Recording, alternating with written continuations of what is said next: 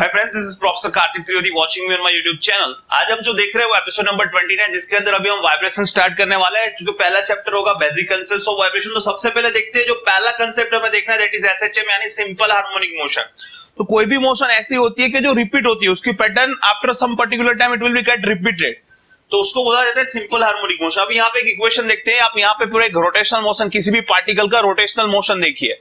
सो यहाँ पे मैंने सेंटर पॉइंट ओ लिया हुआ है, वो पार्टिकल है, उसका डिस्टेंस सेंटर से ओपी है। अब हम क्या करेंगे, after some time that particle is right now the particle is eight P point OP, the angle which is, अब यहाँ पे देख लीजिए, ये जो साइड है इससे उसने एंगल क्रिएटेड किया वो थीटा है। अब इसका मैक्सिमम डिस्प्लेसमेंट है, दिस इज मैक्सिमम डिस्प्लेसमेंट हो जाएगा उसका mean position, this is called mean position and this is maximum displacement, यानी वो कितना अप तक जाएगा। यहां से स्टार्ट करेंगे तो वो अप करके इतना मैक्सिमम जाएगा, तो उसका मैक्सिमम डिस्प्लेसमेंट होता है, उसको बोलते हैं कैपिटल एक्स।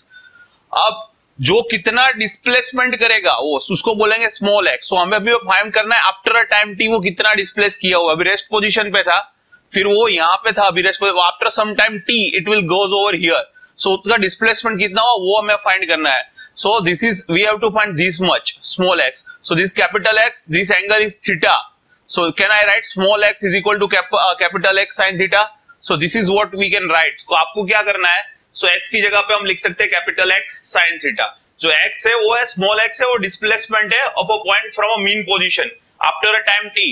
कैपिटल एक्स यानी मैक्सिमम डिस्प्लेसमेंट उसका कितना होगा, उसका एम्पलीट्यूड आप बोल सकते हो। कैपिटल एक्स यानी maximum displacement from mean position है, and this is sin theta. So this is basic equation of displacement. So now can I write theta की जगह पे omega t लिख सकता हूँ, because I know omega is theta upon t, that's why I can write theta is equal to omega t. अब मुझे velocity find करना है तो डिस्प्लेसमेंट अपॉन टाइम करना पड़ेगा। सो I am differentiating this equation with respect to time, तो इसको मैं बोलूंगा x डॉट यानी वेलोसिटी। तो इसका करोगे x is it is sin omega t का होगा cos ओमेगा t और ओमेगा t का होगा ओमेगा। अब ये हुआ velocity. Now I want acceleration, so I want to do x double dot यानी 2 times differentiation with respect two times. सो इसका आप करिए तो ओमेगा के x एज इट इज रहेगा, cos ओमेगा t का हो जाएगा माइनस sin ओमेगा t और ओमेगा t का हो जाएगा ओमेगा। सो ये बेसिकली बन जाएगा आपका minus omega square x sin omega t। अब क्या होगा, ये जो x sin ओमेगा t है उसकी जगह पे तो मैं स्मॉल x लिख सकता हूं। So it will be x minus omega square x, यानी x डबल डॉट प्लस ये माइनस ओमेगा स्क्वायर इस साइड आ जाएगा, तो plus omega square x equal to 0। तो ये इक्वेशन है, उसको सिंपल हार्मोनिक मोशन का बेसिक इक्वेशन बोलते हैं। और यहाँ पे देखिए x डबल डॉट यानी कि आपका एक्सेलरेशन है, तो वहां पे देखिए आपका एक्सेलरेशन है वो मीन पोजीशन है, x यानी मीन पोजीशन, जो x आपका डिस्प्लेसमेंट है स्मॉल x उसके डायरेक्टली प्रोपोर्शनल है। सो यहाँ जिसका एक्सेलरेशन उसके डिस्प्लेसमेंट, जो मीन पोजीशन से उसका डिस्प्लेसमेंट है उसके प्रोपोर्शनल में हो और टुवर्ड्स द मीन पोजीशन हो, क्योंकि माइनस यानी टुवर्ड्स द मीन पोजीशन हो, ऐसी मोशन को सिंपल हार्मोनिक मोशन बोला जाता है। और इस इक्वेशन को आपको याद रखना है, दैट इज द बेसिक और fundamental equation of harmonic motion. So this is what you have to remember. After that हम देखेंगे कि टाइम पीरियड। तो टाइम पीरियड किसे बोलते हैं, so it is time required to complete a one cycle. So time period is equal to what, 2 pi by omega. इस equation आपको याद रखना है, time required to complete one cycle. Frequency is what, number of time cycle repeated per unit time, number of time cycle repeated per unit time, यानी frequency यानी 1 upon time period होता है। सो time period 2 pi by omega होगा, तो ये क्या हो जाएगा उसका उल्टा, ओमेगा अपॉन 2 पाई। फिर आता है एम्पलीट्यूड, यानी कोई भी चीज अपने मैक्सिमम डिस्प्लेसमेंट पर कहां तक जाएगा, जो उसका मैक्सिमम डिस्प्लेसमेंट मींस पोजीशन से होगा वो दैट इज कॉल्ड एम्पलीट्यूड। फिर आएगा stiffness.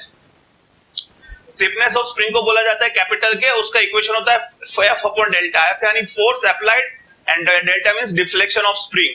So force applied upon deflection of spring that is called stiffness of spring के।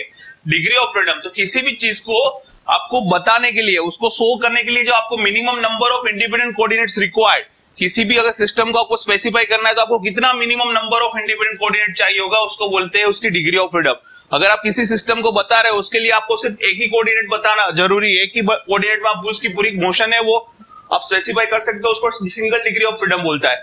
किसी भी सिस्टम है उसको आप 2 कोऑर्डिनेट से ही उसकी पूरा का पूरा जो मोशन है सिस्टम का वो स्पेसिफाई कर सकते हो, तो उसको 2 डिग्री ऑफ फ्रीडम। उसी तरीके से 3 जो भी सिस्टम है उसकी अगर फाइनाइट डिग्री ऑफ फ्रीडम है, कोई भी सिस्टम ले लो अगर उसका फाइनाइट डिग्री ऑफ फ्रीडम है तो उसको डिस्क्रीट या फिर लंप पैरामीटर सिस्टम भी बोला जाता है। और कोई ऐसी सिस्टम है जिसका इनफाइनाइट डिग्री ऑफ फ्रीडम है तो उसको कंटिन्यूस और डिस्ट्रीब्यूटेड सिस्टम भी बोला जाता है। अब डैम्पिंग क्या है, तो डैम्पिंग यानी कोई भी चीज के ऊपर जो चीज वाइब्रेटरी मोशन कर रही है, दो कोई भी चीज, ऐसी चीज जो वाइब्रेटरी मोशन कर रही है उसके ऊपर जो एक्सटर्नल रेजिस्टेंस फोर्स लग रहा है, सो resistance to the vibrating motion is called damping. So damping यानी अपना रेजिस्टेंस है जो भी वाइब्रेटिंग मोशन कर रहा है। अब इससे होगा क्या कि आपकी बॉडी जो कंटिन्यूस वाइब्रेटिंग मोशन कर रही है, vibrating motion, it will come on to the rest after some time, so that is damping is our resistance.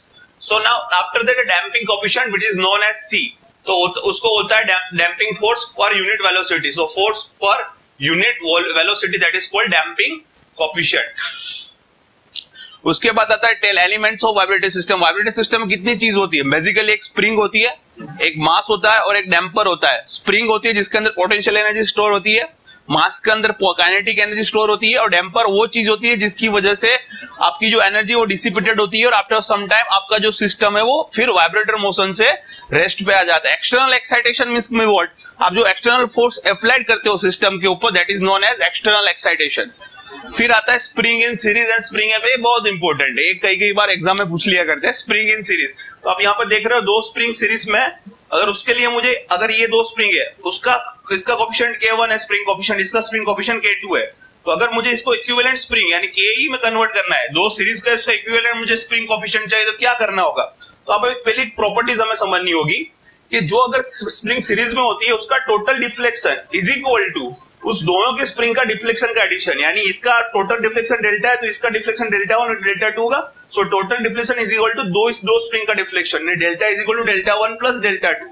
और इसमें जो दोनों स्प्रिंग पे फोर्स लगता होता है वो सेम होता है, जो भी सीरीज होती है सब पे फोर्स सेम लगता है। तो यानी टोटल फोर्स mg है, तो इस पे भी जो भी लो फोर्स लग रहा होगा m1g और इस पे लग रहा होगा m2g, तो तीनों का फोर्स कितना होगा? Same. mg is equal to m1g is equal to m2g। Now I know delta is equal to what? So we know that k is equal to f upon delta, so delta is equal to what? f upon k. So can I write f upon k? तो इसके लिए f mg और k क्या हो जाएगा? ke। इसी तरीके m1g upon k1 इसके लिए लिखे जाएंगे f2g upon k2। लेकिन we know the force is same for the string in series, so mg cancel, so 1 upon k is equal to 1 upon k1 plus 1 upon k2। उसी तरीके से अगर आपकी स्प्रिंग पैरेलल में, यहाँ पे देखिए इसका कोएफिशिएंट k1 इसका k2, अगर मुझे इक्विवेलेंट कोएफिशिएंट चाहिए तो इसकी प्रॉपर्टी समझ लो। जो भी स्प्रिंग पैरेलल में होती है उस सबके लिए जो डिफ्लेक्शन होता है वो सेम होता है, और जो टोटल फोर्स होता है वो दोनों के स्प्रिंग का, जो भी दो स्प्रिंग यहाँ पे लगाई है तो उस दोनों के इंडिविजुअल फोर्स के एडिशन के बराबर होगा। So total force is equal to m1g plus m2g। Now I know that I am having a mg, सो अगर फोर्स है मेरे पास तो k इंटू डेल्टा लिख सकता हूं। सो इसके लिए ke इंटू डेल्टा, इसके लिए k1 डेल्टा 1, इसके लिए k2 डेल्टा 2 लिख सकता हूं। लेकिन we know that delta is same for everything, तो डेल्टा इसके लिए सेम हो जाएगा पैरेलल के लिए। सो के क्या हो जाएगा? k1 plus k2। तो इस तरीके से पैरेलल के लिए इस तरीके से इक्विवेलेंट कोएफिशिएंट आता है। उसी तरीके से सेम चीज अगर डैम्पर को आप लेते हो तो यहाँ पे आपको स्प्रिंग की जगह पे डैम्पर दिखाना है, यहाँ पे भी डैम्पर दिखाना है, तो सेम ही चीज होगा, डैम्पिंग कोएफिशिएंट आपको लेना पड़ेगा। तो अगर उसके लिए सीरीज में तो 1 upon c is equal to 1 upon c1 plus c2, अगर डैम्पर पैरेलल में है तो equivalent damping coefficient is equal to c1 plus c2। So same thing apply for the damper as well. Now we have to see the types of vibration.